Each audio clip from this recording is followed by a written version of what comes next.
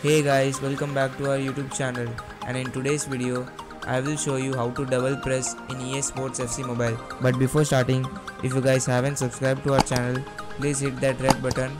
We are trying to hit 10k before 2024. So to perform a double press, you just have to click on the yellow button on your screen and then your player will automatically charge towards the ball.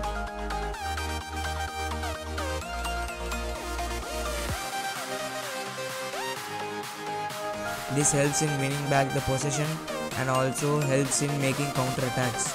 So